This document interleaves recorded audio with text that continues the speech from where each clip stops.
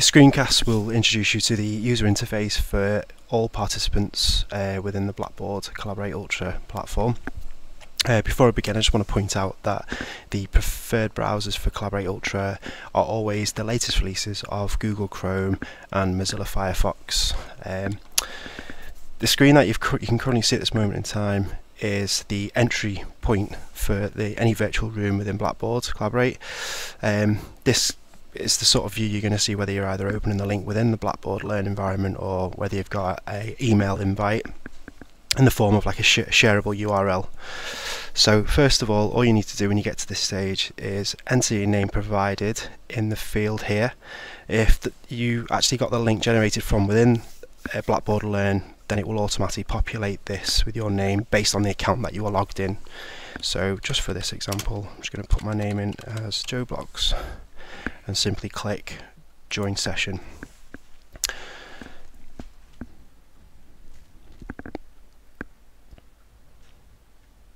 So the first step in terms of entering the room is to configure your audio and video. This is what will happen for all first time users based on the machine that you are logging in with. So as you can see at the top, I've got a message that says jump in and get started, set up your microphone and camera so you can start collaborating. So you've got two variables, yes and no. So yes, we want to configure our audio and video. So the next step is the audio test. So as you see, I'm talking now and you can see the volume bar picking up my audio from my microphone. So the device it's asking for me to use is the default device set on my PC. So you can click on this and get the drop down menu. I actually have 3 audio devices, one being the one I've got now, one that's built into my PC, and the third one being on my webcam.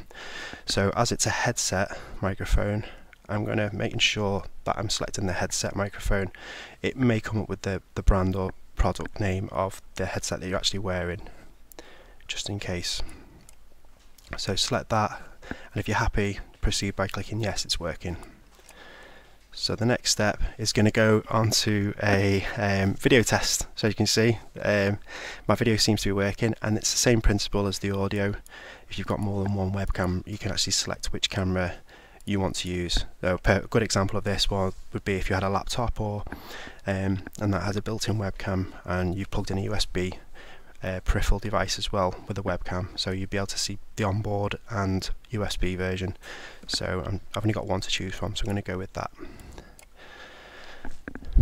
Okay, so once you've completed that, so by default when you enter the room, your video and audio is muted by default once you've completed this setup. To actually get your microphone or your actual video camera to begin, you need to actually enable this. This is something you need to click on. So when we enter Blackboard Collaborate, all sort of content and interaction is going to happen within this content frame here. All our sort of different variable options are here at the bottom. So enabling our audio, if you hover the cursor over the microphone icon, you can see it comes up share audio. So it kind of works like a radio on and off button. So basically for the microphone to come on, we need to enable it. So if I click that, you can see as I'm talking the microphone is moving up and down. This indicates without the line through it that my microphone is on.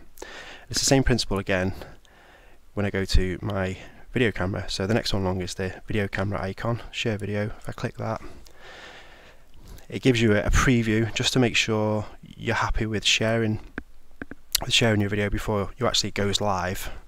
So click that, and again we'll populate the content frame, and again just click it again to turn it off.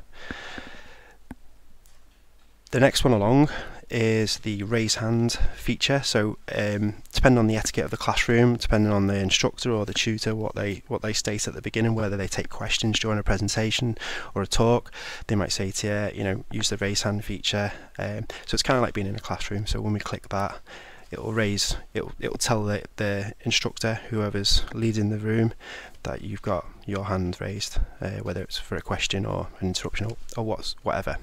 So that's there. The next one along is the open chat feature. So Again, anyone who's used to any sort of text chat online, if we click that, it will open a side frame, and in here you can type your text in and that will appear at the top. And again, closing that will minimize it. And finally, the last one is the participants list. So this kind of acts like a roster. So if we click on this, it'll show everyone who's in the room.